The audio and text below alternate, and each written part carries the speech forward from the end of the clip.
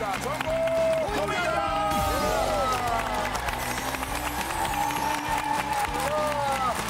대세 개그우먼이죠. 장글 씨. 자, 그리고 이분을 그렇게 요즘 부른대요. 얼굴 천재 아스트로 차은우. 꽃미남 배우 강태호. 우리 장도연 씨. 네네. 예, 오늘 복 받았네. 예, 얼굴 진짜 천재들이 다 나왔어요. 우리 태준 씨부터 시작해서 은우 씨, 태호 씨, 운이 좋다, 기분 운이 어때요? 좋아. 도현이 운이 좋네, 오늘. 운이 좋아. 저기 입가문이시고요. 어디서 그 얼굴을 말을 걸어요? 이거 말해야 될 거 아니에요. 혼잣말 한 거예요. 너무 그랬죠, 미안합니다. 하은우 씨, 와, 머리가 어떻게 그렇게 머리가 그렇게 작으면 기분이 어때요? 지난번에 복명 씨가 왔는데 엄청 같은 울고 멤버잖아요. 눈물을 진짜 많이 흘리고 왔어요. 그래요. 아니, 넌 지금 누가 돌아가신 정도거든? 그래. 그 정도까지. 원래 그렇게 눈물이 좀 많은 편이에요? 저희 멤버끼리 다 같이 숙소 생활할 때 공명회가 좀 이런 게 있으면 좀 보다가? 울먹거리고 되게 정이 많은 것 같아요. 같아요. 네. 그렇네. 원래 감수성이 좀 풍부한 친구예요. 해프구나.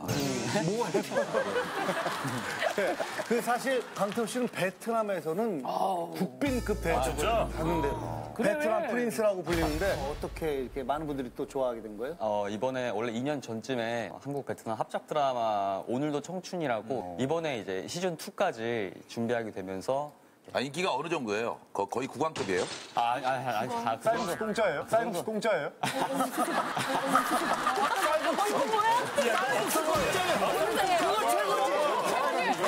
아니, 진짜 차은우 씨는 얼굴만 잘생긴 게 아니라 뇌상남이라고 학생회장도 하고 전교 3등. 와, 진짜? 한 번 딱 해봤다면서요? 전교 3등? 네, 전교 3등까지 해봤어요. 고등학교? 중학교? 중학생 때요. 고등학교 때는 연습생 생활해가지고. 고등학교 때 많이 떨어졌어요? 네. 다행이네요. 아니, 뭐라도 의미 있어야지. 하시고 뇌생남이기 때문에 나오실 때 연구를 하셨다면서요?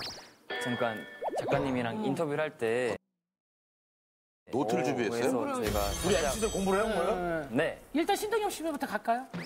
눈이 몰렸다 이런 거 뭐. 여기 붉은색 글씨로 변태 연기 백드립 최고. 특징, 그런 특징 없어요?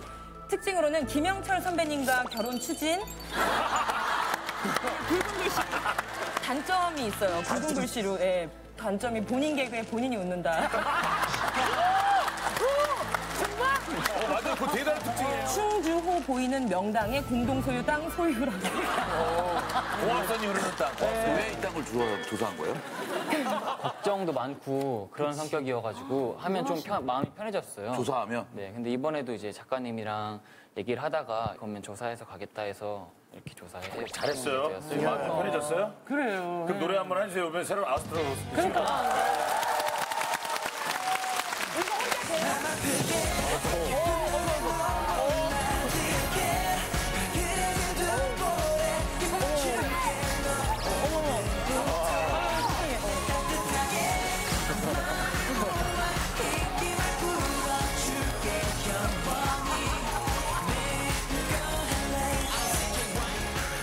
너무 잘생겼다. 자, 오늘 이렇게 또 세 분 모시고 안녕하세요. 본격적으로 시작하도록 하겠습니다. 오늘도 세 가지 고민이 도착했는데 어떤 고민들인지 한번 보시죠. 이젠 벗어도 될까요? 이거 신동엽 씨 거죠? 예? 이거 신동엽 씨 거죠? 딩동댕. 남시자 뭐 아니면 너. 이젠 벗어도 될까요? 예? 혈기왕성한 24살 청년입니다. 늘 모자를 쓰고 다니는 저에게 사람들은 이렇게 말하죠. 야, 넌 어떻게 맨날 모자만 쓰냐? 아니, 모자 그렇게 좋아? 아니요, 저도 모자가 싫어요. 이놈의 모자 확 벗어버리고 싶은데 그럴 수가 없습니다. 점점 머리카락이 빠지기 시작해서 탈모. 병원에 갔더니 의사 선생님이 이거 심각한 탈모입니다. 심각한? 아니, 머리카락이 70%나 빠졌어요. 70%나 빠졌어요. 24살인데요? 다시 나올 거라는 확신을 드릴 수가 없네요. 이거 많이 빠졌네. 24살. 예, 정말 하늘이 무너지는 것만 같았죠. 그 후로 탈모에 좋다는 검은 콩도 매일 먹고 매주 두피 케어까지 받아봤지만 소용이 없었어요. 결국 전 머리를 빡빡 밀어버렸는데요. 아, 오빠 왜 자꾸 머리를 빡빡 밀어요? 머리 좀 길러요. 난 그냥 힙합이 좋아서 머리 미는 거야. 시원하고 좋아. 탈모 인구 1000만 시대인데 그냥 확 밝혀버리면 안 되냐고요? 저도 그러고 싶지만 저는 그럴 수가 없었어요. 사실 전 아이돌 가수거든요.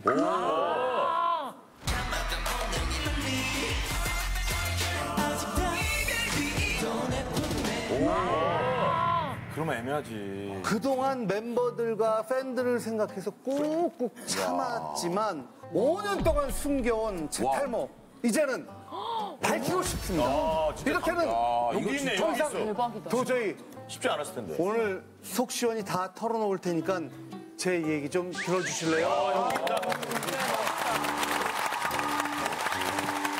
아이돌이 이렇게 선언하기는 힘들지 않아요? 그쵸. 그렇지? 예. 제가 들었을 때 진짜 좀 큰 마음 먹고 지금 여기 나오신 것 같은데 확실히 걱정이 많이 되고. 원우 씨도 숨기는 거 혹시 있어요? 지금 잠깐 벗어도 될까요? 태호 씨가 생각할 때도 이건 네, 저 같으면은 끝까지 저 혼자 끙끙 앓았을 것 같은데 그렇죠. 용기가 정말 대단하신 것 같아요. 그렇죠. 근데 제가 알기로는 이분의 팬이 지금 몇 분이 저기 앞에 앉아 계신데 저분들이 이런 사실 전혀 모르고 오는 놀랐어요, 거예요. 좀. 지금 다들 어떻게 우리 오빠 말하는 건가? 설마 이러고 지금 얼굴 표정이 좀 굳어 있는 것 같은데. 근데 정작 주인공은 고민의 주인공 오늘 굉장히 들떠있습니다. 아이고 드디어 나 오늘 시원하게 얘기할 수 있구나. 아이고 나 홀가분하게 그냥. 홀가분하게. 왜냐면 진짜 짐을 벗고 싶은 거지, 딱. 그렇죠. 그럴 수 있지. 자, 진짜 궁금하다. 대체 어떤 분일지 고민의 주인공을 모시겠습니다. 고민의 주인공 나와주세요.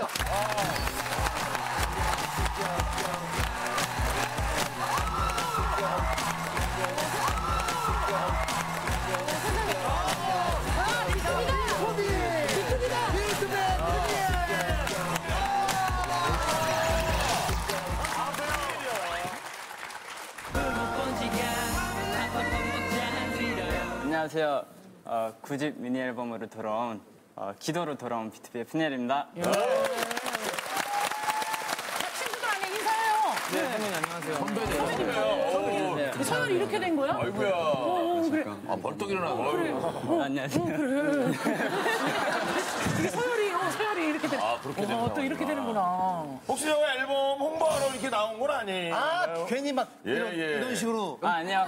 진짜 탈모 이거 고민 때문에 나왔어요. 아니 근데 안 사실 믿겨져. 안 믿겨져. 이렇게 애되게 생기고 진짜 애기 같아. 그리고 피부도 보면 지금 뭐 짱짱해요. 예, 근데 24살이니까. 근데 진짜 탈모가 그렇게 오래전부터 진행됐어요? 거의 5년 동안 이제 5년? 네, 맨 처음에는 이 헤어스타일리스트가 갑자기 푸야 너 꼬났다고 해가지고 원형 탈모. 네, 근데 2주부터. 딱 나서 시간이 지날수록 이게 점점 심해져서 나중에는 거의 뭐 일주일에 땜이 한 개씩 이렇게 나기 시작해서 거의 스트레스 진짜 많았겠다. 병원에서도 지금 머리카락 한 70% 빠졌다고 이제 병원에서도 이제 머리카락 다시 낫게 해줄 수 있는 확신이 없다. 그래서 뭐 이게 이거 유전적인 것도 굉장히 많잖아요. 아빠는 머리 괜찮은데. 아빠 할아버지. 네, 숱 많아요. 할아버지도? 유전은 아니란 얘기예요? 네, 유전은 병원에서 말한 게 이제 유전은 정수리 아니면 앞부분에서 이렇게 벗겨지는 느낌으로 빠지는데 저는 이렇게 부분 그러니까 이런 탈모는 처음 들어봐요. 그러면 이게 진짜 스트레스를 되게 많이 받아서 이게 계속 진행이 되면서 계속 그렇게 됐나 보다. 그럼 지금도 70%가 없는 거예요? 아니요, 이제는 머리 밀고 그냥 마음 편하게 신경을 먹고 안 쓰는 거지, 아예. 신경 안 쓰니까 많이 낫는데 이제 오른쪽이랑 이제 뒤쪽이 아직 좀 지금 5년 동안 정말 많이 답답했겠어요. 특히 작년 저희 집으로 가는 길 앨범 활동을 할 때요. 그때 베레모 같은 거 그거는 거의 약간 두피 땀복 같은 느낌이라서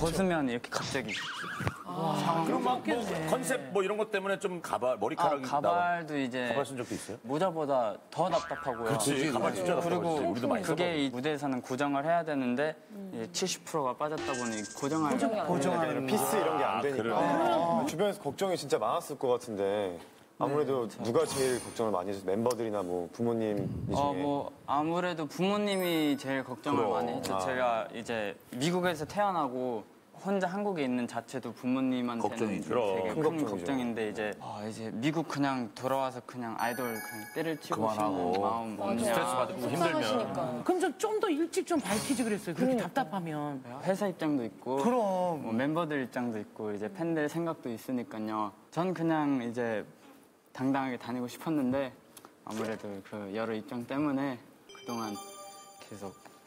그럼 오늘 여기 나온 거는 회사에서 이렇게 별말 없으셨어요? 너무 오랫동안 모자를 쓰고 이제 팬들도 계속 뭐 모자 언제 벗냐 뭐 이렇게 계속 물어봐서 회장님한테 가서 너무 답답하다고 저도 이제 그냥 편하게 다니고 싶다 해가지고 회장님도 이제 알겠다고 하고 이제 허락을 해서. 하긴 5년 동안 모자를 계속 쓰면 팬들도 의심을 했을 것 같아. 저 오빠는 왜 모자를 계속 쓰고 있을까 이런 생각 할 거 아니야. 계속 잘할 때마다 자르는 건가요? 계속 잘할 때마다 자르는 건가요? 팬들분들은. 근데 푸니엘 오빠는 왜 대머리예요? 이렇게 나왔네. 왜 항상 모자를 쓰나요? 어디 아픈가 생각까지 했었는데. 그러니까 아니 의문이 많겠죠. 걱정을 되게 많이 했네 팬들이. 또 삭발한 거라고 또 대답을. 팬들이 또. 팬들이 답변을 해주고 묻는 거에다가 그죠?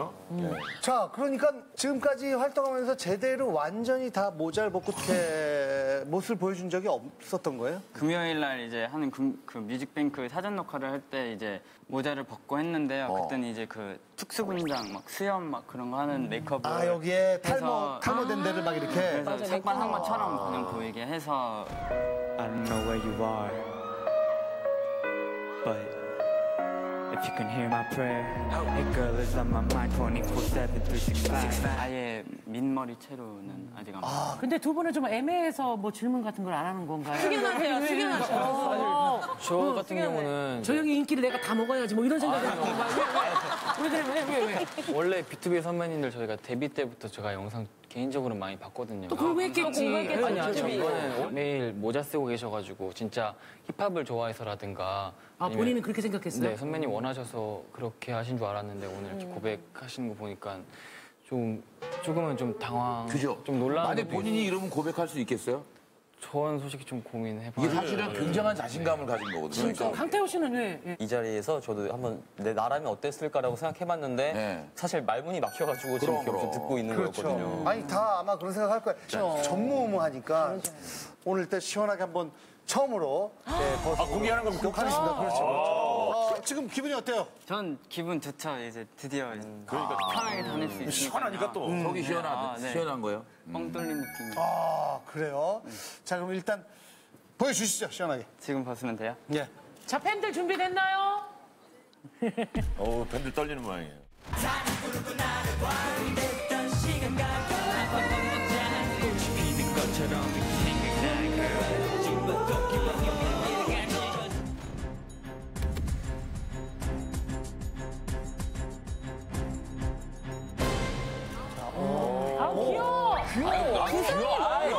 얼굴도 너무 잘. 구성이 너무 예쁘다. 에이, 많이 빠지긴 했네. 근데 귀엽다. 지금 모르겠는데. 두건 벗어주세요. 여기를 가지고.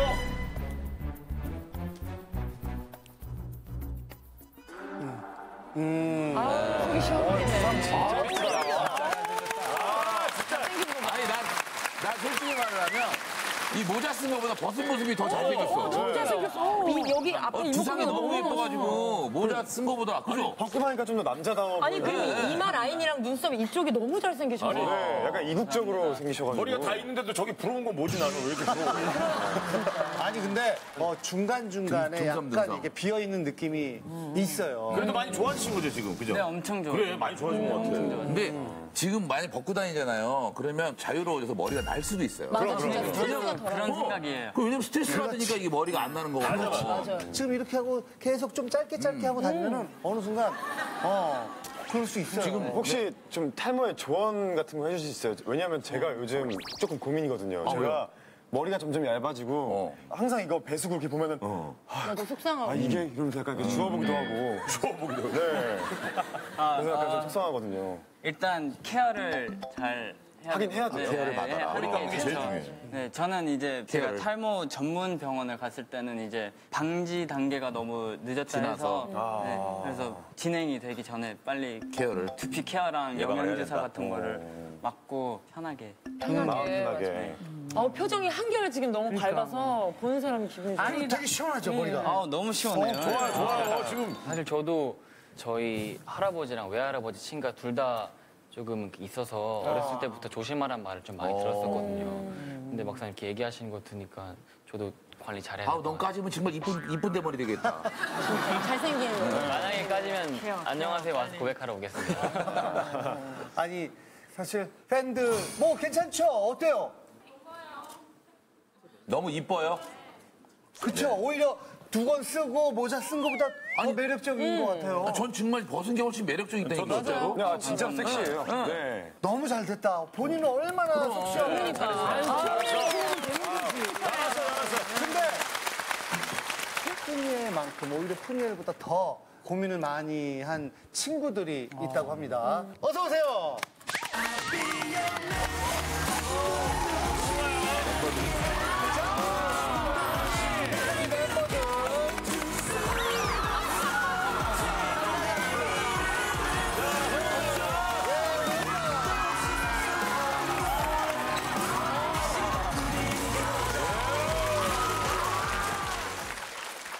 푸니엘이 탈모인 거 처음 알았을 때 어땠어요?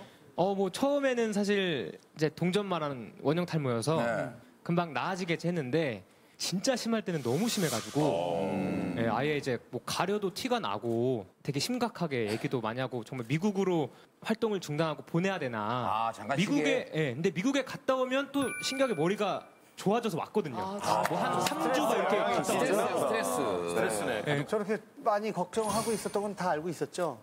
네, 뭐 단체로 전에 뭐 얘기도 하고 뭐 막 해서 알고 있었는데요. 은광 형이 절 좀 많이 놀려요. 뭐라고요?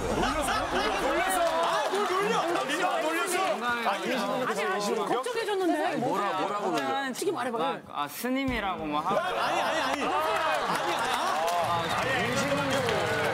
막 축구공 같다고 하고. 축구공. 네, 뭐 그 세계지도 그 동그란 거 뭐 지구공 같다고 하고. 심하네, 영광이가. 모든 건 은광 씨 때문에.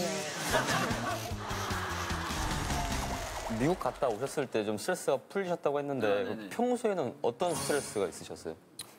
평소에 아니, 그냥 솔직히 얘기해봐요. 네. 은광 씨? 뭐에 스트레스를 받아요? 괜찮아. 멤버들은 친하니까 그냥 다 장난으로 받아들였고요. 이제. 사장님? 사장님.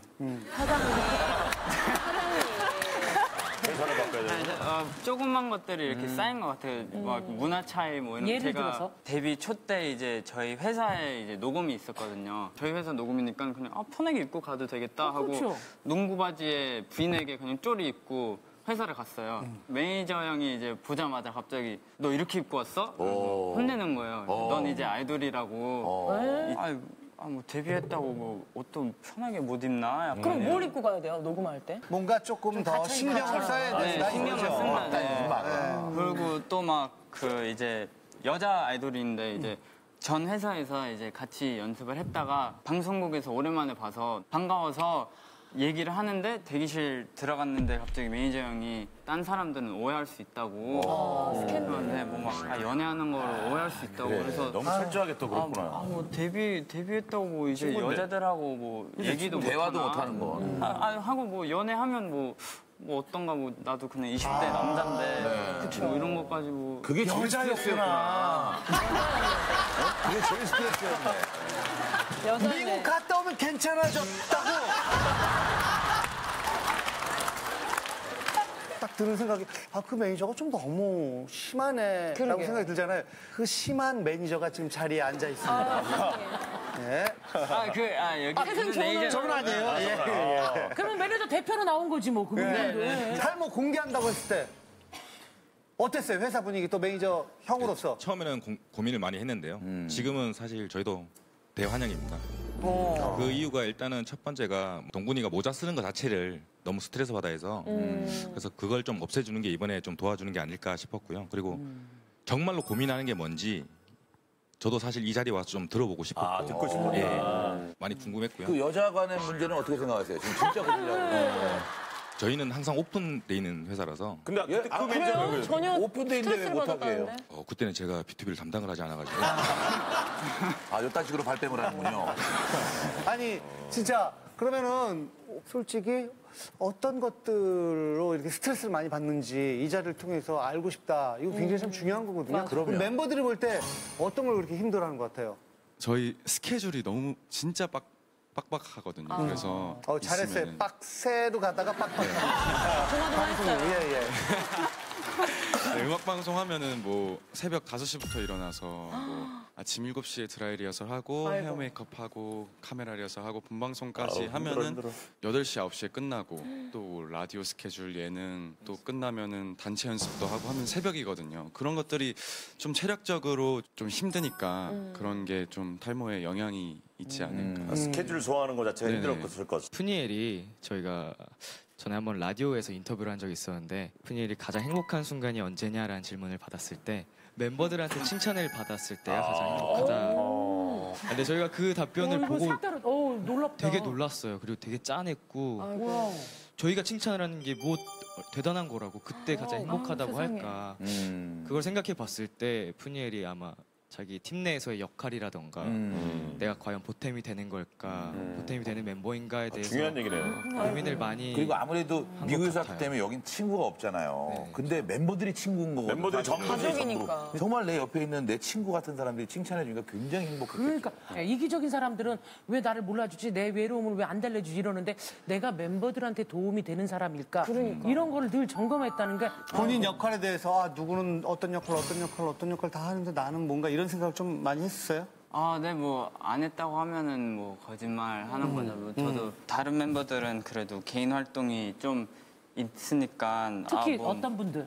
성재도 많고 뭐 은광이 드라마하고. 형, 뭐 은광 씨가 청섭이 뭐예요, 형도 지금? 예능 자주 나갔었는데 요새는 사이가 괜찮죠? 은광 씨는 예능 잘 나가고. 네, 다들 BTOB 이름 잘 알리고 있는 것 같은데 나도 어떻게 해야지 이제 BTOB 이름을 알릴 수 있을까 이런 고민하지. 고민 많이 했죠. 마음에 민혁 씨 짐이 됐을 자신은 뭐가 가장 좀 스트레스예요? 이제 아이돌이라는 직업 자체가 되게 화려해 보이는 직업이잖아요. 그런 단면만 아실 텐데 계신 생각하니까. 분들께서 사실은 굉장히 또 고독하고 그렇죠, 외롭고 고독하고. 힘들기도 하고 뭐 저 같은 경우는 이제 친구들을 만났을 때 저희도 정말 힘든 시기였는데 그냥 야 너 돈 많이 벌잖아 너가 사 그렇지, 아무렇지 맞아. 않게 얘기를 던졌을 때 정말 극소수의 팀들만 돈을 벌 수 있고 그 과정까지 굉장히 힘든 일을 겪고 맞아요. 그런 건데 정말 다들 모르시거든요. 그렇죠. 약간 이런 불안한 것들이 되게 뭔가 외줄 타는 느낌이에요. 네, 그래서 불안하죠. 뭐 외줄타기라는 느낌이라던가 저희도 그런 거 좀 많이 느끼고 있고 좀 불안한 것도 확실히 좀 있고 선배님들 말씀하신 것처럼 네. 그래가지고 저 같은 경우에는 저도 멤버들하고 이제 숙소 생활 초반에 할 때 특히나 다른 멤버들에 비해서 고향이 너무 그리웠어요. 그래서 어디였어요, 고향? 멀진 않아요. 인천인데 태호 씨 인천은 20km면 거야. 20km. 그거 어떻게 하는 거야? 미국에서 왔다고요. 버스 타면 1시간. 지하철 타고 가. 지하철 타고 가. 한번선으로 가면 15분이면 그리고 지하철 타고 가면 되지. 태호 씨가 길을 잘 거리는 모르고. 가깝지만 갈 때마다 늘 이렇게 진짜 허락을 웃기네. 받고 근데 쉽게 그거는 갈 수- 그럴 수 그래서 있죠. 이쪽 일을 하지 않는 제 친구들하고 이제 교우 관계에서도 좀 맞아요, 다 벽을 치는 친구들도 있고 아이들도 다 그런 거에 대해서 좀 많이 서운함을 느꼈던 것 같아요. 근데 푸니엘이 진짜 이 멘탈이 좋은 게 굉장히 긍정적이고 나 이거 밝히고 싶다. 지금 그리고 멤버들이 굉장히 좋아진 거라고 하는데 이 바로 옆에서 보면요. 굉장히 심했겠어요. 지금 여기 한번 지금 이렇게 낮은 게 보면은 이 정도인데. 이쪽이 다 이쪽이. 그러니까 이 정도면 본인 스트레스는 정말. 이게 소가리를 많이 했을까 좀 짐작이 되고 근데 한 가지 확실한 건 앞으로 모자 안 쓰고 다니면은 난다니까. 날 것 같아요. 이건 나는 거야. 이건 나는 거야.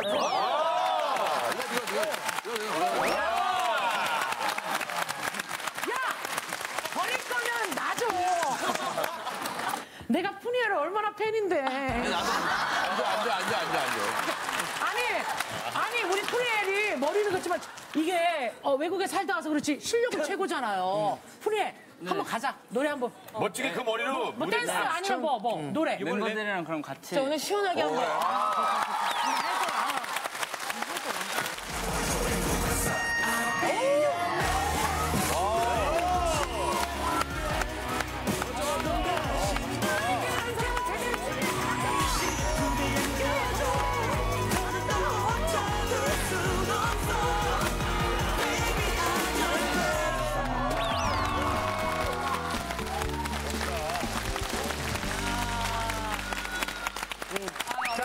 모자랑 두번 근데 의상이라서.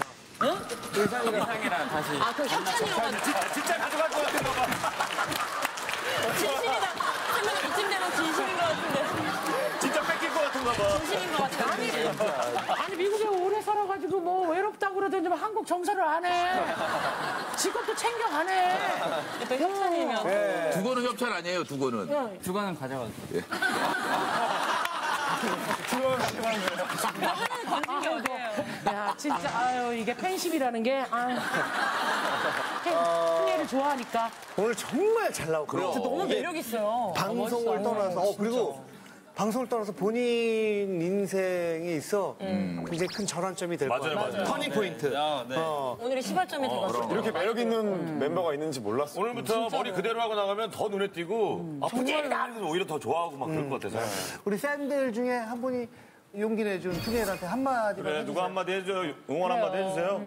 그동안 몰랐는데 이번에 밝혀줘서 너무 고맙고 또 더 모자 벗으니까 더 잘생긴 이목구비 더 많이 볼 수 있어서 좋고 또 앞으로 스트레스 안 받는 만큼 또 머리 좋아질 테니까 저 오늘 밝혀줘서 되게 고마워요. 고맙다.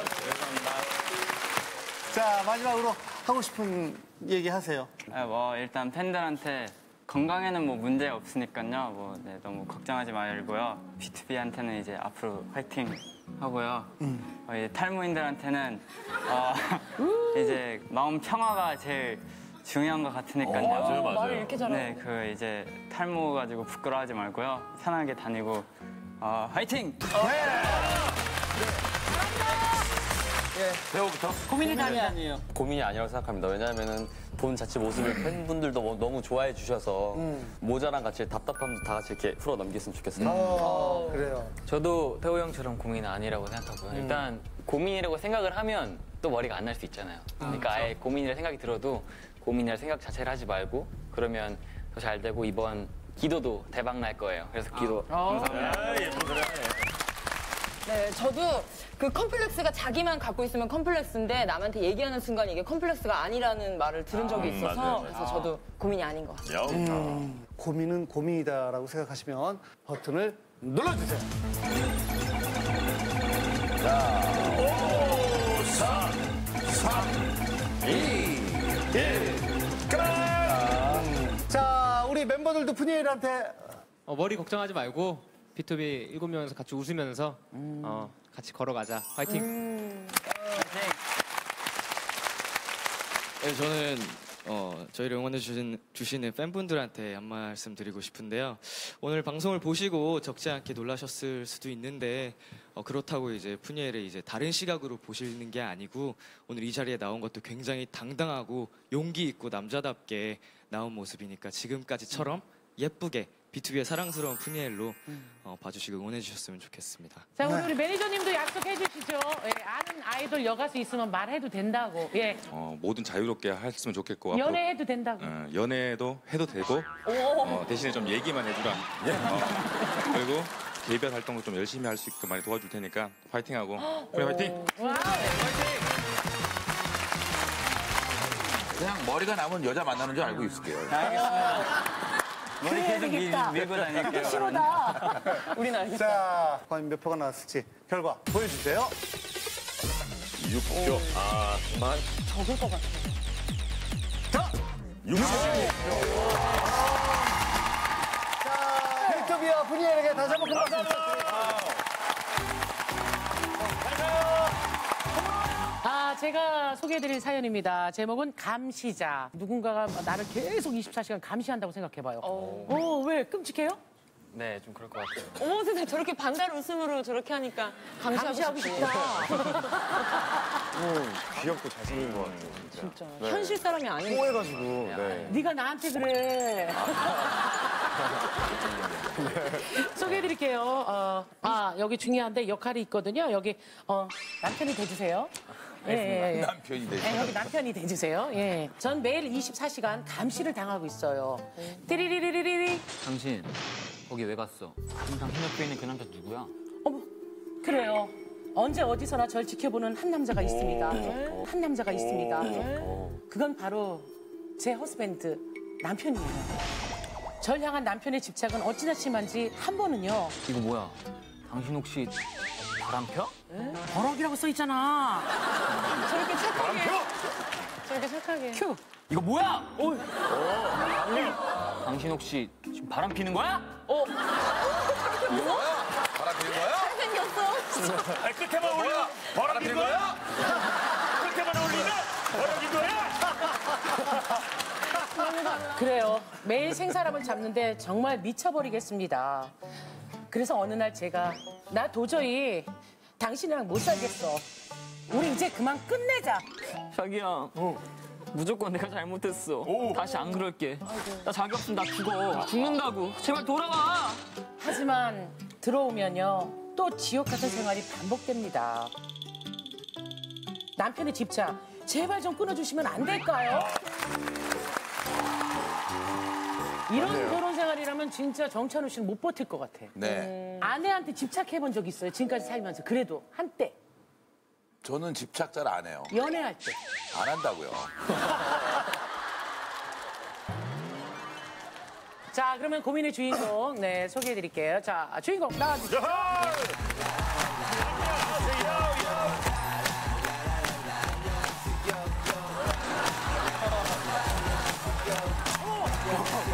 저기 아내분 의심할 수 있나요? 이러면? 어느 씨 들어. 혹시 모르니까, 혹시 모르니까. 아니, 저희가 에스코트 해드리고 싶은데 혹시 남편이 오해할 수도 있으니까. 예. 나와주시고요. 그 정도 아니, 여기서 이제 빼주려고 손 잡는 거잖아요. 그런 것조차도. 진짜 남자랑 터치 아예 안 돼요. 진짜? 네. 그러면 남자 같은 등치랑 얘기하는 건 괜찮죠? 네, 그건 괜찮아요. 예, 고맙습니다. 예. 남편이 언제부터 그렇게 구속하기 시작하신 거예요? 저희가 지금 신혼 3개월째거든요. 신혼 3개월. 얼마 안 됐어요. 구속할 때네. 한참 좋을 때. 100일. 네. 아유, 그게 아니고 지금 막 깨가 쏟아질 때잖아요. 근데 저는 하루하루가 진짜 막 너무 힘들고 너무 숨막혀요.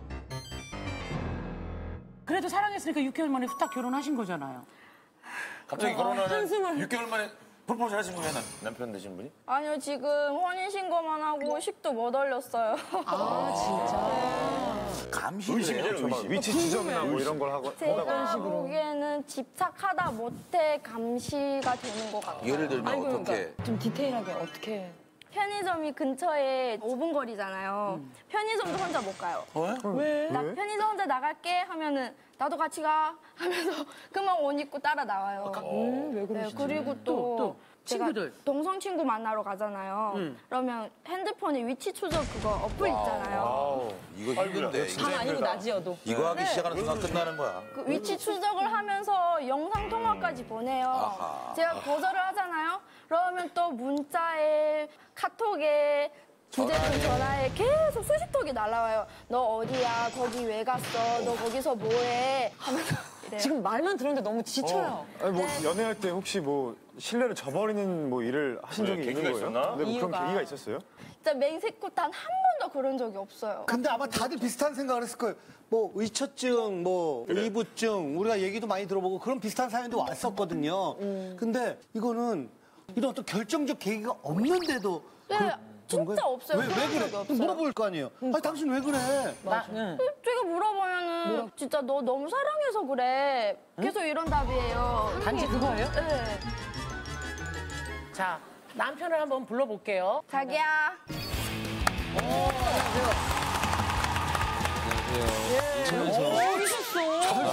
왜 인물이에요? 아니, 저는 저분을 대기실 복도에서 봤는데 배우 하시는 분인가 했어요. 이목구가 너무 뚜렷하시고. 약간 야생마 같은 느낌이 나요. 안녕하세요. 인천에서 온 박애녹이라고 합니다. 예. 아니, 이 아내를. 오늘 고향분들 만나서 너무 무슨 동이세요? 어느 동이세요? 네, 경인교대역 쪽에. 네, 경인교대역 쪽에. 저 작전동인데. 아, 작전동이세요? 같은 동네. 누가 보면 저기 이북 사람들인 줄 알겠네. 오늘 고향분들 만나서 너무 집착하는 거 맞아요? 본인이 생각하기에? 집착이 생긴 거거든요, 솔직히 이게.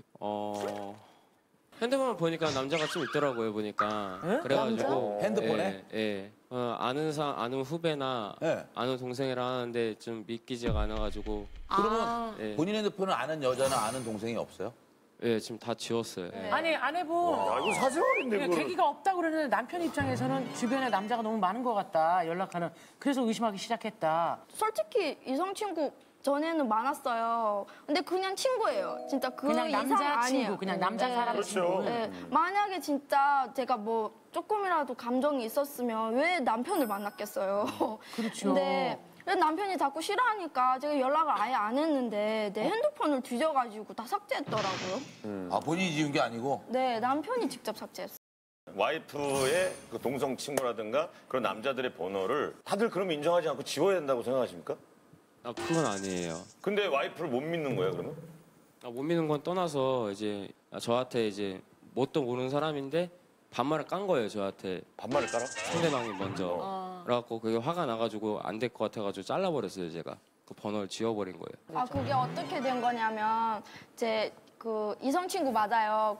근데 서로 반말해요. 근데 남편이 제 허락도 없이 핸드폰을 봤어요. 그리고 나인 척 하면서 얘기를 했던 거예요. 그러니까 그분은 당연히 나인 줄 알고. 문자로? 나인 줄 알고 반말을 했는데 자기는 그게 화난다고 그 친구를 아예 삭제해버렸더라고요. 그래, 좀 이건 오해가 있는 거네요. 반말하면 좋아하는 거예요? 아, 그건 아니죠. 친구인데? 그러니까 반말한다고 해서 둘이 관계가 굉장히 밀접하구나 생각한다는 건. 아무래도 뭐 신혼 3개월이니까 지금 그럴 수도 있는데 그냥 여자친구들 이렇게 만나는 것도 자꾸 의심하시고 그걸 또 싫어하신다는데 사실이에요? 동성 친구들 만난다 하고 또 다른 남자 만날까봐 그게 좀 걱정돼가지고. 그 위치 지적하는 거예요? 아니 뭐 한 번도 뭐 거짓말한 게 걸리거나 그런 게 없었는데도. 아, 근데 한 번은 그런 적이 있어가지고. 어떤 일? 그래, 그런 적이 있었던 거야. 계기는 이제 스타킹이 이제 엉덩이 부분. 스타킹이 이렇게 엉덩이 올이 나가서? 네, 올이 엉덩이 부위에 부분에. 화장실 갔다가. 화장실 갔다가 이렇게 여자분들은. 남편분은 잘 남자분이라 모르시나 이렇게 본데. 하다가 툭 긁힐 수도 있잖아요. 손톱 긴 분들이 세게 신으면 그런데 구멍 많이 나요. 아니면 방구를 세게 꼈던가. 아니. 그런 게 진짜 맞아요. 왜냐면 방구 세게 끼시는 분들이 팬티도 해져요. 그런 분들도 있어요. 제가 교회를 갈 때 정장을 입잖아요. 그래서 스커트에 그 스타킹 신었어요. 근데 스타킹이 저도 아무것도 안 했는데 그게 올이 나갔더라고요. 얼마나 잘 나가는데요. 제가 여장 많이 해봐서 이렇게 하면 금방금방 나가요. 그럼요. 근데 남편이 그걸 딱 보더니 아 이거 진짜 무조건 남자가 찢은 거다. 너 말 안 폈냐. 말도 안 돼. 뭘 보신 거예요? 근데 왜 구멍이 이게 절묘하게 찢어져가지고. 절묘하게? 아유, 나랑 결혼 안 하길 다행이네요. 옛날에 청춘불패라고 하는데 가랭이가 이렇게 쭉 찢어져가지고 여기가 우리 신랑이 보면 나를 뭘로 생각했겠어요. 스타킹이 적구나 생각하는 그러니까. 아니, 근데 매번 그렇게 스타킹을 보는, 검사하는 거예요? 보는 거 아닌데 눈에 보여가지고 얘기를 한 거거든요. 그게 뭔 거예요? 그럼 계속 보고 있는 거네, 그럼. 불안감이 좀 있었던 거죠. 아, 근데 연락처는 그럴 수 있는데. 네. 편의점 혼자 가는 것마저 못 가게 하는 거는. 그러니까. 경인교대역 쪽이 좀 지리가 좀 안 좋거든요, 거기가. 아, 위험하다고? 예, 그러니까 약간 위험해가지고. 좀 유흥가도 좀 있고 그렇죠. 그래가지고 찝쩍거리는 사람도 없나. 근데 너무 진짜 말도 안 되는 게 제 친구가 32년째 경인교대 입구에서 살고 있는데 아무런 일도 일어나지 않고 있어요. 그리고 우리가 평소에 길거리 지나다니면서 편의점 가더라도 모든 여자를, 모든 남자를 보면서 뭐 이상하게 생각하지는 않잖아요. 근데 그게 계속 다 불안해요. 좀 불안해요, 예뻐가지고. 아니, 그러니까 진짜로 뭐 되게. 근데 약간 여자들 심쿵했어요, 방금. 불안해요. 예뻐가지고. 그 순간. 그러니까 여자분들이 지금 부러워한다, 또. 여기 같이 있던 여자분들이 처음에 막 집착할 때 막 뭐야 그러다가 남자 오늘 딱 보니까 그러다가 지금 예뻐가지고 불안해한다. 아내분 만나기 전에 또 네. 연애를 하셨을 때나 혹시 그런 안 좋은 경험이었던 게 트라우마나. 질문이 날카롭네. 야, 이게 내 생각 진짜. 야, 있었어요. 전교 3등 다르다. 4등이면 날카롭게 물어봐. 있었죠. 옛날에 이제 양다리도 한번 걸쳐본 여자도 만나봤었고. 그런 스타일이 있었구나. 돈으로 이용한 사람도 있었고. 그래가지고 약간 그 사랑의 상처를 많이 받았어요. 실패 제가. 경험이 많아서. 여자를 좀 솔직히 조금 살짝 못 믿는 것이 있는 거예요. 아니 근데 그분들은 어찌됐든 연애 상대였잖아요. 연애할 때였고. 하지만 지금은 결혼을 했잖아요. 네네. 결혼이라는 거는 서로에게 인생을 어느 정도 담보하는 거잖아요. 그럼 전에 연애했던 분들과 지금 부인을 똑같이 보는 것밖에 안 되잖아요. 진짜 그건 다 지난 일이고 제가 남편한테 상처 준 건 아니잖아요. 그렇죠. 그렇죠. 근데 남편은 정작 말로만 저를 사랑한다 하면서 자꾸 저를 의심하고 사랑하면 믿어야 되는데 믿지를 않고 하니까 맞아요. 내가 왜 이렇게 이 남편이랑 살아야 되지? 막 이런 생각도 들고 회의감. 예. 그러면 남편은 어디 안 가고 그냥 집에만 있어요? 근데 진짜 웃긴 게 저한테는 자유를 안 주잖아요. 네. 남편은 놀고 싶으면 지 맘대로 나가 놀다가 들어와요. 정말 웃기네요. 이게 뭐야, 일관성 없지. 담배 피러 나간다는 거예요. 그래서 안 들어오는 거예요. 전화를 했죠. 1시간 안 들어오고 2시간 뒤에도 안 오는 거예요. 담배를 몇 갑을 피신 거야? PC방 갔다가 밤샘을 하고 아침 7시에 들어온 적이 몇 번이나 있었어요. 중간에 전화 중간에 전화 안 왔어요? 전화가 안 와요, 진짜로? 제가 전화를 하죠. 너무 화나니까 전화를 받을 때까지 하는데 안 받아요. 그럼 그때 놀러 가면 되잖아요, 아내분도. 그때는 걱정 안 하는 거야? 사진을 찍어서 보내요. 스타킹 구멍 난 거 사진을 계속. 난 지금 이런 거 바로 들어줘. 아니 밤늦은 시간에 보통 여자들은 저렇게 잘생긴 남편이면 PC방 갔다고 왔다 하더라도 그렇게 말하더라도 의심할 수 있거든요. 그런 의심은 전혀 없어요? 그래도 저는 안 했어요. 나는 좀 이해가 안 가는 게 그렇게 집착을 하면서 자기가 놀러 갈 땐 연락을 안 한다는 건 이상한 거예요. 그렇잖아. 이건 연락이 안 되는 그 시간 동안 혼자서 편의점 갈 수도 있고 이런 거 저런 거 다 할 수 있는데 걱정되지가 않아요? 전화 안 받으면 얼마큼 전화 오는지 확인하려고? 진짜 그거. 이게 무슨 이게 뭐야, 무슨 저런 아내는 스트레스 뭘로 풀어요, 그럼 아내는? 저기 웅성웅성 하시는 분인데 죽여버려 하지 마세요. 목소리가. 잠깐만요. 아까 신동엽 씨가 얘기를 했는데 PC방에서 밤새 있을 때 7시간, 8시간 있을 때 아내가 집에 혼자 있잖아요. 네. 그럼 혹시 강도라도 도둑이라도 들면 어떨까 이런 걱정스러움은 없어요? 걱정스러운 거 있었죠. 그런데도 꾹 누르고 하신 얼마나 거예요? 전화 오나 보고. 지금 우리랑 어떻게 하자는 겁니까? 죄송해요. 아니, 행동이 일관되지 않다는 거예요. 그러면 걱정스러우면 저는 옆에 조금 있어야죠. 하다가 그냥 갈라 했거든요, 집으로 빨리. 예. 하다 보니까 이게 빠져가지고 게임에. 그러면 아내 입장에서도 조금 바깥에 나와서 친구들 좀 만나고 수다도 떨고 맛있는 것도 좀 먹고 이래야 좀 스트레스 풀리지 않을까요? 그건 안 좀 돼요? 봐서 좀. 아니, 그런 거 봤어요, 본인은 나가면서. 그러면 아내는 뭘로 스트레스를 풀어야 될까요? 남편이 생각할 때 그냥 편하게 얘기해 보세요. 솔직히 제가 있으니까 솔직히 신혼부부잖아요, 저희가. 그렇죠. 본인에게 풀어라. 네. 신혼이고 하고 제가 이제 스트레스 받은 거는 말해라. 같이 풀어 나가는 거죠. 만약 잘못한 점이 있으면은 풀어 나가고. 제가 봤을 때 그런 아내분의 스트레스에 대한 생각을 방금 시작하신 것 같아요. 네, 그래서 말씀을 약간 못 읽으시는 것 같아요. 남편, 우리가 얘기를 지금 들어봤을 때 남편은 본인의 스트레스만 생각했지 아내의 스트레스까지는 솔직히 많이 생각은 안 하셨죠. 네, 맞습니다. 우리가 지금 얘기하니까 뭐 이렇게 답변을 끌고 온 거죠? 네. 아니 그러면은 남편분이 일을 나가셨을 때는 어때요? 그때는 감시를 하고 싶어도 할 수가 없잖아요. 예, 했을 때도 저 계속 전화 와서 저 감시하다시피 해요. 몇 번 와요? 진짜 제가 너무 피곤해서 자고 있잖아요. 잠들까 하면 또 전화 오고 또 전화 오고 계속 전화가 와요. 뭐해? 보고 싶어 하면서 계속 이래요. 근데 지금 일했을 때는 그렇다고 아까 얘기한 거 보면은 지금은 일을 안 해요? 네. 진짜 지금 제가 또 막 지쳐가는 게 일을 안 한 지가 거의 지금 한 달째가 돼가거든요. 감시하려고 일하는 거예요? 그래서 지금 일 안 하면서 하루 종일 저랑 붙어 있어요. 또 일 찾으면은 저랑 같이 할 수 있는 직장을 찾아서 둘이 같이 다니자는 거예요. 일하는 데까지. 아이고야. 네. 남편이 또 직장을 다니면 한 가지 일을 진득하게 못해요. 하다가 또 금방 실증 느끼면 또 그만두고 힘들어서 그만두고. 책임감이 없구나. 그래서 지금 한 달째 진짜 쉬면서 말로는 일 찾아야지 하면서 지금까지 안 찾고 있거든요. 아 그럼 생활을 어떻게 해요? 돈을 벌어야 돼. 생활비는 어떻게 해요? 그래서 제가 너무 답답해가지고 남편을 그 편의점 야간 알바를 주말로 이렇게 꽂아줬어요. 꽂아줬어요? 찾아가지고 직접.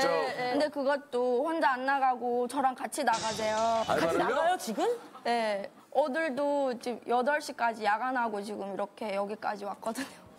본인 알바하는 게 아니고? 네, 남편 이름으로 그 알바를 지금 하는데. 남편 알바하고 본인은 거기 노는 거예요, 그러면? 네, 저도 같이 있고 남편이 바쁠 때면 제가 잠깐 도와주고. 그 시간에 둘이 다른 알바를 했으면 돈이 2배로 벌리는데. 아니 근데 이틀 하잖아. 일주일에 이틀 해가지고 생활비가 돼요. 요즘 물가가 얼마나 센데.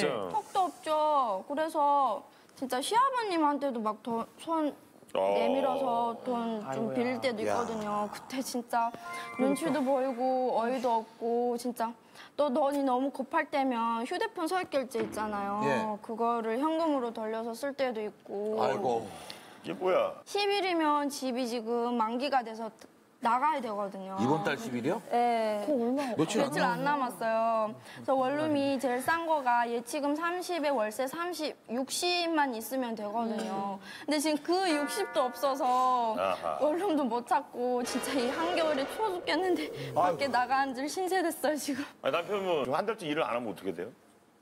지금 쉬고 있는 것도 처음으로 쉬고 있는 거예요. 솔직히 말해서요. 제가 아내를 만나기 전에는 이제 되게 일을 쭉 했었거든요, 제가. 그래서 고생했기 때문에 한 달 쉬고 있는 거예요? 네, 쭉 해가지고 제가 여러 가지 많이 해가지고 일을. 가정을 꾸리면 이제 더 해야지. 계속 열심히 이러다. 그래, 이제 결혼했고 가정을 꾸렸으니까 좀 쉬자. 그건 아니에요. 이게 이유가 이제 업체가 사라진다 해가지고 이제 나가는 판국이었어요, 저희가. 그래가지고 그것 때문에 그냥 그렇게 됐으니까 조금 쉬자. 아니 근데 봐봐요. 지금 며칠 안 남았잖아요. 집 계약이. 그래, 월세도 못 내고. 그러면 60이 없어서 집을 못 살 정도면 빨리 일을 해야지 이러고 있으면 안 되잖아요. 빨리 해야죠. 예. 알아보고 있고. 그러면 직장을 아내는 모르지만 계속 찾고는 있어요? 어디다 뭐 이력서를. 조금 벌면 안 되잖아요, 솔직히요. 한 250에서 300을 구하고 있긴 하는데. 일자리를? 네. 그 자리가 없으니까는. 계속해서 그 200에서 250의 직장을 못 구하면 어떻게 계속 놀아요? 계속 놀지는 않아요. 장사하고 있거든요.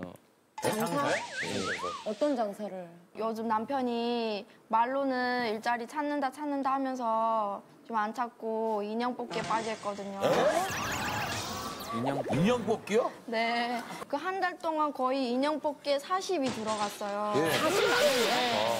그리고 그 뽑은 인형들을 장사하는 거죠. 어디서요? 그럼 기계에서 뽑은 인형을 팔다고? 몇 개 뽑았어요?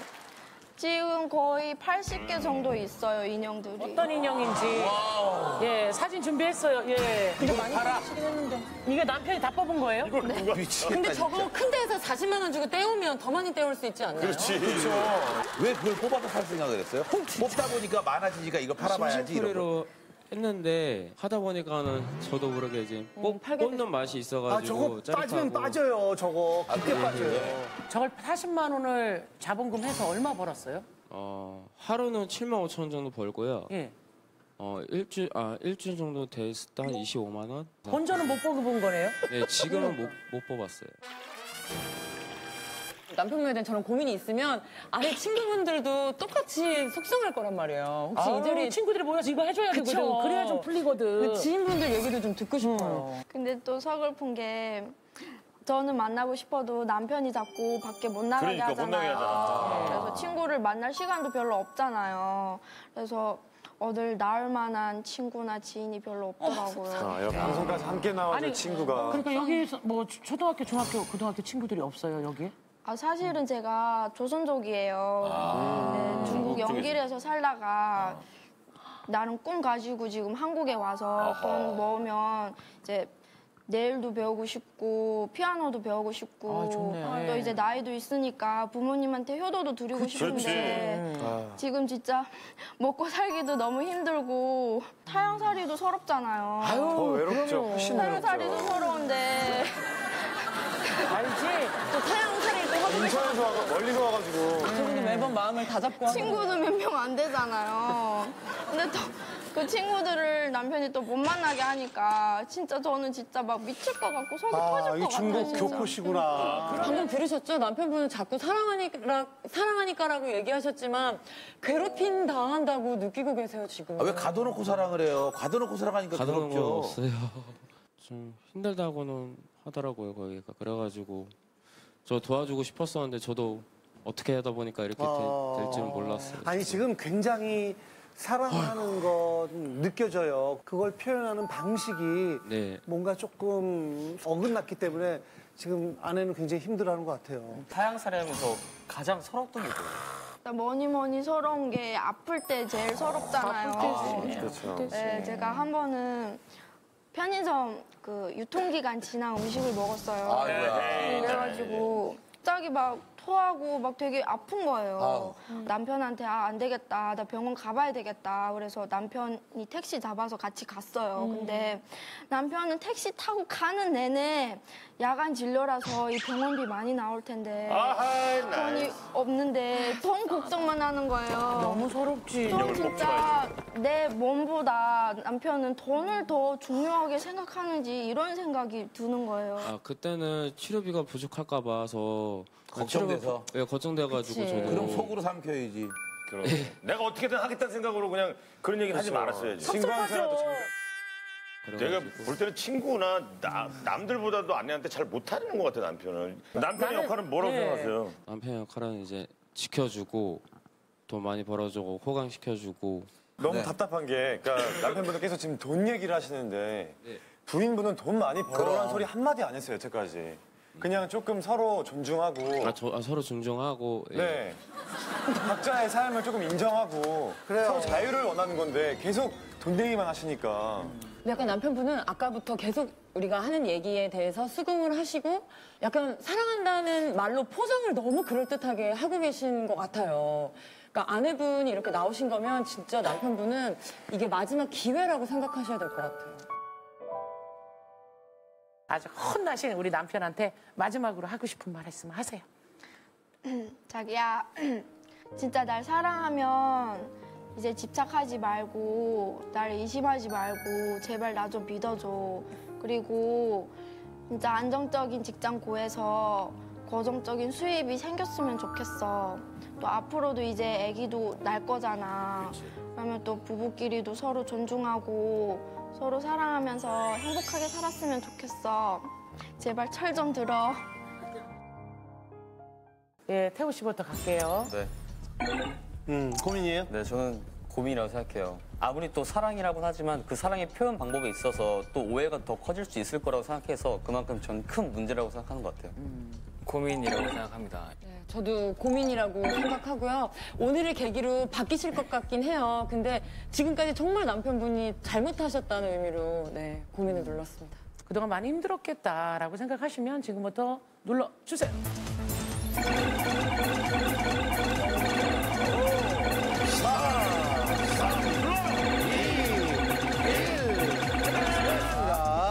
오늘 아내 얘기 마음껏 들어주셨잖아요. 지킬 수 있는 것만 약속하시고 하시고 싶은 말 있으면 하시죠. 앞으로 믿을 거고 친구 만나도 되고 사랑 많이 주고 지금 비록 내가 지금 일자리를 잘 못 찾고 있지만은 호강시켜주고 화목한 가족을 이끌어 나가자. 자, 과연 몇 표나 나왔을까요? 보여주시죠. 자, 끝자리입니다. 자, 100표는 넘어갔을 것 같고요. 140. 소리가 100표는 넘어갔죠. 자, 한 50, 150, 150. 자, 남편! 본인이 하신 말 지켜주시고요. 과거의 여자 다 잊어버리고요. 한 번도 사랑하지 않은 것처럼 다시 시작해요. 네, 알겠습니다. 그래야 나도 빨리 결혼하는데. 자, 이번에 저희 둘이 사연을 한번 함께 해보도록 하겠습니다. 너무 극단적이라 골머리를 쏟고 있는 사연인데요. 태준 씨랑 같이 해볼게요. 뭐 아니면 도란 사연입니다. 안녕하세요. 서울 사는 20대 여대생입니다. 저에겐 애인보다 가까운 10년지기 친구가 있는데요. 진동이다. 잘한다. 진동이다. 나 오늘 속이 좀 하해서 피자 한 판 먹고 치킨 한 마리에 라면도 먹었는데 조금 부족해서 케이크 한 판에 과자 3봉지까지 먹었어. 잘한다. 잘해. 자, 친구는 정말 어마어마한 대식가인데요. 문제는 다음 날. 야, 나 어떡해. 글쎄, 나 몸무게가 1kg나 늘었어. 나 어떡해. 이제 어떻게 살지? 아니, 그렇게 처먹으니까 살이 찌는 거지. 신세한 땅 들어주는 것도 정말 지칩니다. 그렇다고 제 친구가 뚱뚱한 것도 아니에요. 164cm에 48kg. 아니, 날씬한 거잖아, 엄청. 있는 것들이 더한다니까. 안 되겠어. 나 오늘부터 다이어트 할 거야. 혹시 후에는 다이어트를 한답시고 몇 날 며칠을 굶어요. 이런 극단적인 식생활 때문에 건강 안 좋은데. 친구는 시도 때도 없이 오바이트를 해대고요. 아이고. 툭하면 힘없이 길에서 넘어지고요. 아이고. 얼마 전에는 버스에서 균형을 잃고 대굴대굴 굴러서 버스 앞문 계단 밑으로 쑥 떨어졌어요. 이대로 가다가 얘 정말 죽을 것 같은데 매일 과식과 단식을 반복하는 제 친구 누가 좀 말려주세요 해주셨습니다. 되게 예민하구나, 그런 거에 대해서. 어떠세요? 얘기 들어보니까. 사실 저희 같은 경우도 관리를 하는 부분이 어느 정도 있거든요. 네. 근데 이건 좀 극단적이라는 생각이 좀 드네요. 제가 생각해도 그래요. 픽픽 쓰러질 정도면 진짜 네. 너무하네. 자, 아무튼 과식과 살인적인 다이어트를 반복하는 친구 때문에 고민이라는데요. 고민의 주인공 나와주세요.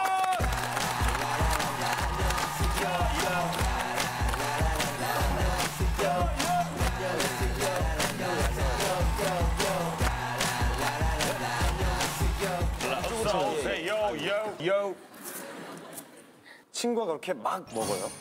네, 엄청 먹어요. 혼자서 피자 한 판을 10분 만에 먹기도. 완판을 한다고요, 혼자? 10분 만에 먹어요. 10분 만에 완판? 와. 그리고 피자 먹으면 또 치킨 먹고 싶으니까 치킨 한 마리 시켜 먹자마자? 네, 하루에. 바로? 그 다음에 느끼하니까 집에 가서 매운 라면 하나 끓여 먹고. 다 이유가 있네요.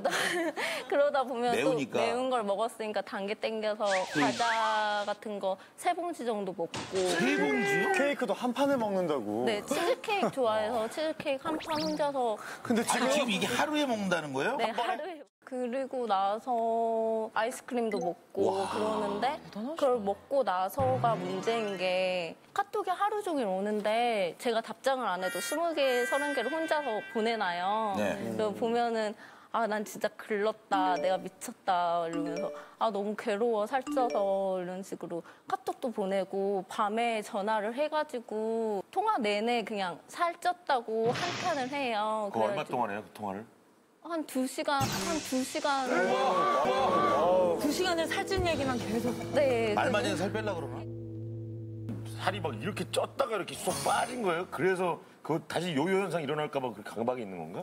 한 3년 전부터 왜? 그랬어요. 원래 식탐은 강해서 많이 먹었는데 고등학교 때 63kg까지 쪘었는데 그때 사과랑 죽만 먹으면서 사과랑 죽이요? 그래서 46kg까지 뺐었어요. 그 이후부터는 이제 1kg에 되게 예민하게 반응하게 되고. 아, 계기가 있었구나. 네. 사실 1kg 찐 거는 그냥 다음날 조금만 안 먹어도 빠지는 진짜로. 몸무게인데. 위로를 해주죠. 뭐 너는 조금 쪄도 괜찮다. 또 뭐 조금 굶으면 빠지지. 이렇게 위로를 해줘도 그게 안 통해요. 계속. 네, 그래가지고. 소화될 때까지. 아니 그러면 위가 다 망가지거든. 제일 나쁜 게 그냥 꾸준히 먹는 게 낫지. 네. 계속 먹다 안 먹다 이렇게 하면 더 위가 위가 나빠져. 망가지는 게 아니라 신체 리듬 자체가 완전히 밸런스가 깨져서 굉장히 건강을 해칠 수가 있거든요. 예, 친구를 좀 만나보고 얘기를 좀 하는 게 좋을 것 그래 같습니다. 63이 뭘 그렇게 많이 찐 거라. 자, 보내주인공. 자, 친구분 어디 계신가요? 네, 반갑습니다.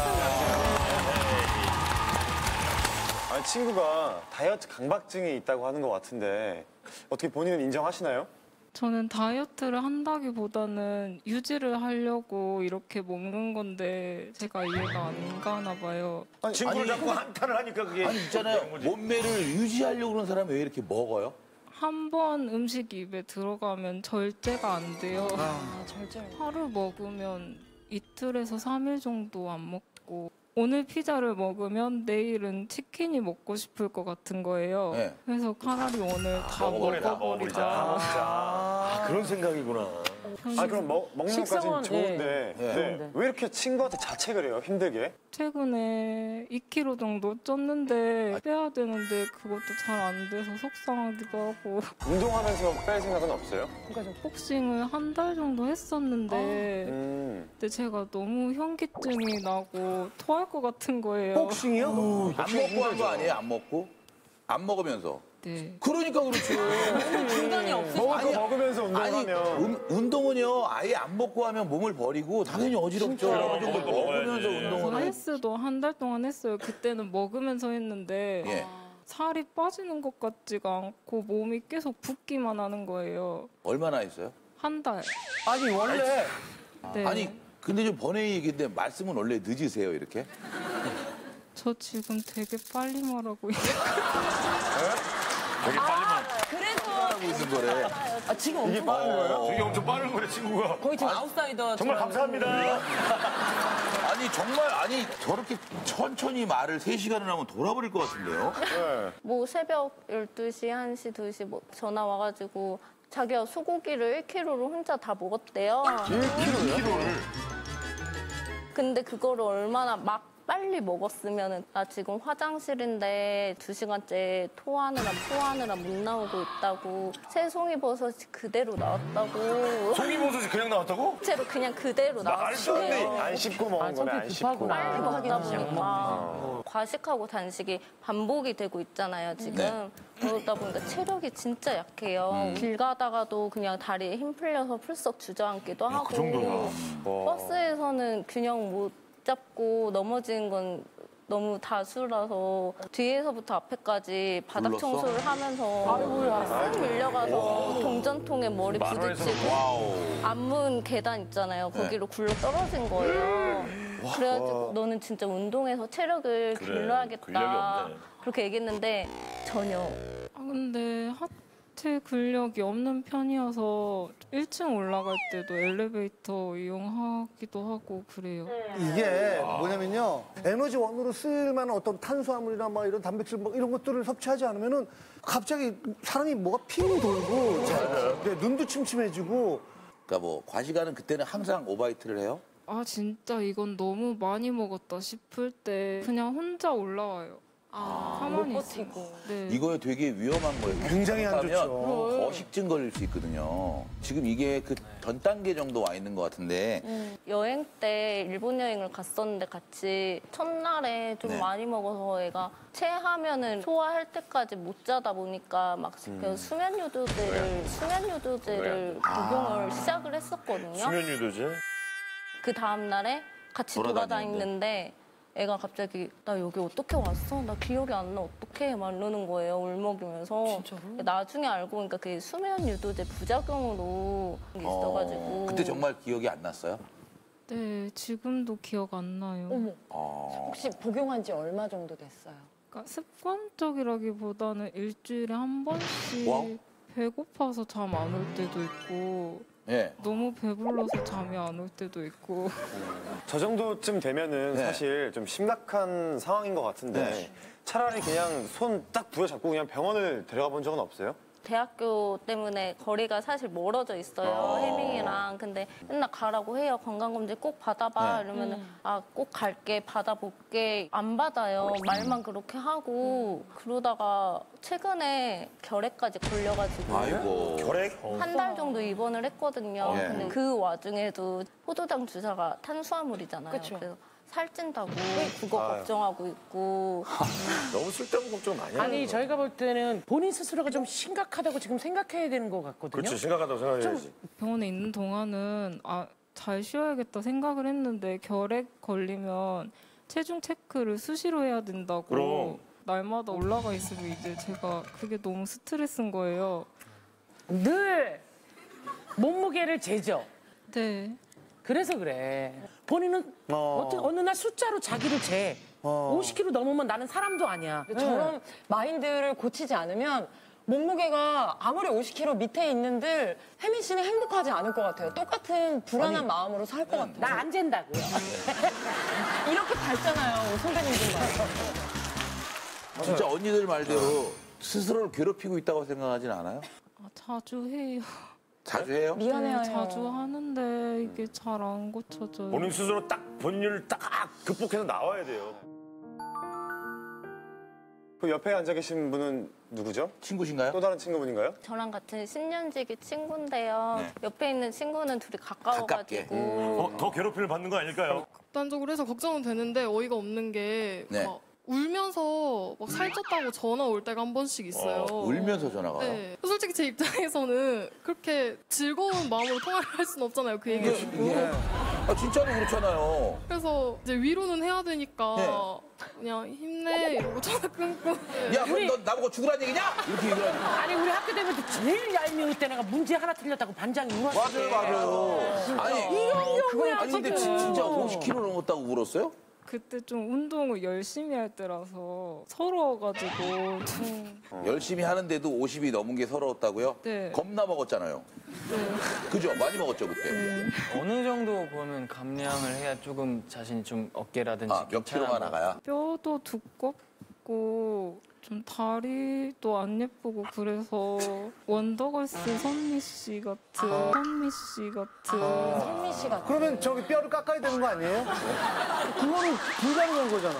그렇게 심하게 안 맞아요. 빼셔도 될 것 같은데 못 먹으면서까지 왜 다이어트를 그렇게 하고 싶으신 거예요? 제가 어릴 때 좀 통통했었는데 오빠는 좀 마른 편이에요. 그래가지고 부모님이 오빠 먹게 넌 그만 먹어 이러기도 하고 너가 그러니까 살이 찌지 이런 식으로 얘기를 하는 게 전 너무 속상한 거예요. 그리고 대학교 올라왔을 때 남자애가 너 하체 터질 것 같다고. 하체가 터진대요? 네. 저보고 몸이 진짜 이상하다고 그런 식으로 안 돼. 얘기하고 다른 애는 제 뱃살 찔러보고 남자애가 고소해야죠. 그때가 63kg였던 거예요? 그때 48kg였던 거예요? 그 당시? 그때는 중간쯤. 중간인데 왜? 50 정도인데? 아니 그 근데 혜민이가 약간 물렁해요 사람이. 이렇게 장난을 쳐도 화를 안 낼 것 같아. 원래 만지자마자 이렇게 찌르면 빡! 이렇게 소리 딱 하면은 하지 마. 이런다니까. 아니 진짜 예전에 그게 약간 지금 오늘의 약간 자세를 봐도 자신이 너무 없어요. 굉장히 뭔가 위축되어 있어요. 그러면은 지금 실례지만 혹시 남자친구가 있어요? 아니요. 없어요? 없어요. 만나보고 싶은 마음은 없어요? 네. 없어요. 좀 제가 남자애들이랑 성격이 안 맞아가지고. 그 사람이랑 안 맞았을 수도 있지만 남자랑 성격이 안 맞는다. 저 말은 이상한 말이에요. 남자가 다 똑같은 게 그게 아니잖아요. 뭐냐면 대부분이 안 맞았어요. 예? 대부분? 어떤 남자가 좋아요? 어떤 스타일의 남자가? 좀 말 예쁘게 하는. 말 예쁘게 하는 사람. 차은우 같은 스타일? 차은우 같은 스타일?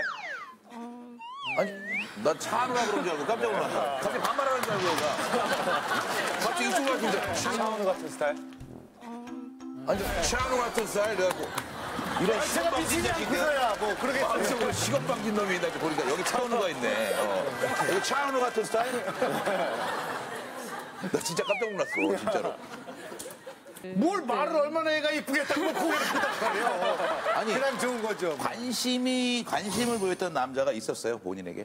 있었는데 네. 그게 좀 저는 진지하게 안 느껴졌던 게 그 아. 친구가 저한테 사귀자고 했었는데 제가 거절을 한 지 진짜 얼마 안 돼서 바로 다른 여자를 만나는 거예요. 예. 나는 그냥 잠깐 거쳐간 애였구나 이런 생각이. 아니 싫다고 안 했으면 거쳐가지 않을 그렇지, 거쳐가지 않을 수 있잖아. 혼자서 자신감이 없지? 그 이야기를 계속 들어보니까 그 보면은 자꾸 안 좋았던 기억들을 약간 확대 해석하는 경우가 좀 있는 것 같아요. 그리고 그거를 내가 살 때문에 문제가 있구나라고 치부를 해버리는 거예요. 네, 지금. 맞아요. 절대 아니거든요. 되게 매력 있어요. 지금 매력 있고 귀엽고 예뻐요. 아니, 진짜로. 아니, 진짜. 본인의 막 어마어마하게 예쁘고 다 그건 아닐 수 있지만 그렇게 얘기해요. 예뻐요, 진짜. 그럼 저 친구는 이것만큼은 정말 최고다 하는 장점도 좀 들어보고 그래, 싶어요. 장점 들어보자. 네, 약한 부분은 우리가 모두가 다 알았어요, 지금. 그냥 일단 착해 보니까. 제 눈에는 이쁘고 몸매도 이쁘고 예뻐요, 진짜. 네, 진짜 예뻐요, 네. 객관적으로. 그리고 혜미가 화를 내진 않아요. 제가 화를 내면은 항상 집 앞까지 찾아와서 사과하고 그럴 정도로 저 엄청 챙기고 그러니까 자기 비하만 하지 말고 좀 건강 챙기면서 다이어트 했으면 좋겠어요. 지금 친구가 얘기하는 게 진심이라고 믿겨지긴 해요? 지금 얘기한 게? 쟤는 제 친구니까 그렇게 얘기해주는 거가. 아니 그러면 우리가 얘기한 건 안 믿겨져요? 안 믿겨져요? 감사하긴 한데.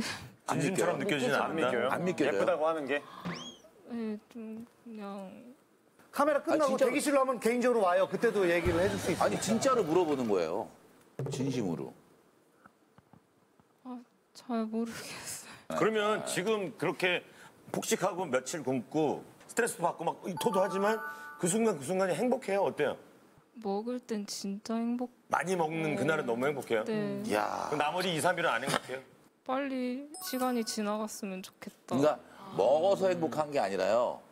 먹으면서 있는 거예요, 내가 볼 땐. 주변의 사람들에 대한 잣대 자신을 가둬놓는 그럼. 거 이제 그 가둬놓는 걸 먹는 걸로 푸시는 거 아니 왜냐면 같은데. 먹는 정도가 지나치거든요.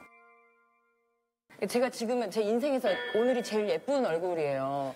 초등학교 때는 그냥 좀 비리비리한 친구였는데, 야, 우리 반에서 외모 제일 예쁜 애들 5명 뭐 뽑아보자 이랬는데, 그래, 당연히 없겠지 했는데 없었어요.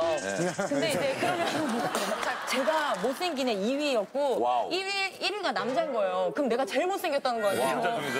그래서 저는 그 친구의 이름과 그때 그 친구의 말투까지 고등학교 때까지 그게 고스란히 너무 귀에 있는 거예요. 그래서 저는 20대 초반까지만 해도 여름 때도 반팔을 거의 안 입고 매번 옷을 꽁꽁 싸매고 다녔고. 아니 여기서 살면서 다 누구나 하나 어렸을 때 상처들은 다 있어요. 그럼. 나는 진짜. 어렸을 때 중학교 다닐 때 교복 입는데 비린내 난다고 생선 까는 거 이런 게 얼마나 또 상처가 있는데 근데 누구나 딛고 일어나는 거거든. 근데 그럼. 자기 같은 경우는 이렇게 좋은 친구들 있잖아.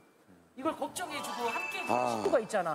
모든 분들이 같이 걱정을 하고 친구들이 이렇게 진심으로 얘기하는데 어떻게 좀 변할 마음이 있으세요? 운동을 하긴 해야 되는데. 아니, 근데 폭식하는 거를 나눠서 먹어요, 그냥. 아예 안 먹지 말고. 지금 3, 4일을 굶을 수 있는 자기의 자신감으로 식단을 짜서 곁에 그래요. 딱 6개월만 지켜봐요. 그럼 본인이 변해 있을 거예요. 너가 다이어트 한다고 해서 행복하게 다이어트 한 것 같지가 않아. 뭔가 운동을 하면서 챙겼으면 좋겠고 나는 너가 오래 살았으면 좋겠어. 그래서 내 환갑잔치 꼭 너가 와줬으면 좋겠다. 환갑은 나 살아요. 자, 도현 씨 어떻게 생각하십니까? 고민인지 아닌지. 고민이라고 생각하고요. 네.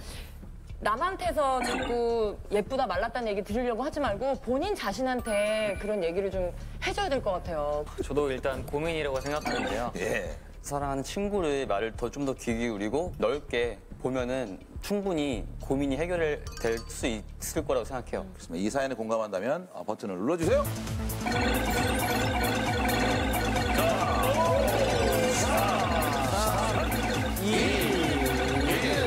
됐습니다. 자, 친구에게 한마디 하세요. 지금 걱정해줬는데. 걱정 끼쳐서 미안하고 새벽에 살 때문에 연락하는 거는 줄이도록 할게. 그리고 운동도 하도록 노력할게. 네, 옆에 친구한테도 정중히 사과하세요. 네. 뭐 아니면 더 몇 편 한지 궁금합니다. 자, 보여주세요. 10회짜리. 141표가요? 자, 141표! 아무래도 남편을 가지 않나? 자, 수고하셨습니다. 자, 이렇게 해서 감시자가 이번 주 우승을 차지했습니다. 고민 응원 상품을 드리겠습니다. 축하합니다. 건강한 대한민국 고민 없는 그날까지. 안녕하세요는 여러분을 응원합니다.